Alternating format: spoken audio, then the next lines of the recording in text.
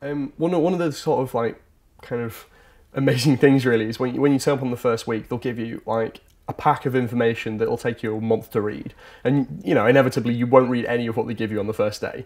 But then your JCR president will probably send you out an email sort of 2 times a week. And JCR is like a student union, and in that will probably in the region of about 20 to 30 opportunities, events, sort of things to get involved with, things to take part in, you know, anything, everything that you can think of. And you know, I really do suggest actually looking at them, because there've been some times when I found something on there that looks absolutely fantastic, and people miss out because they don't kind of look down there and take the few minutes it takes just to read through some stuff. And then sometimes you'll find something that's an absolute gem. But I mean, in the summer holiday, for example, a lot of people take the opportunity of having a really big block of time to go and do an internship with a big company.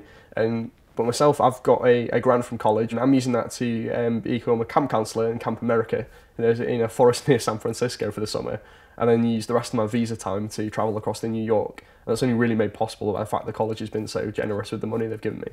So you can definitely take advantage of the long amount of time and the sort of resources in Oxford to make it a really good summer.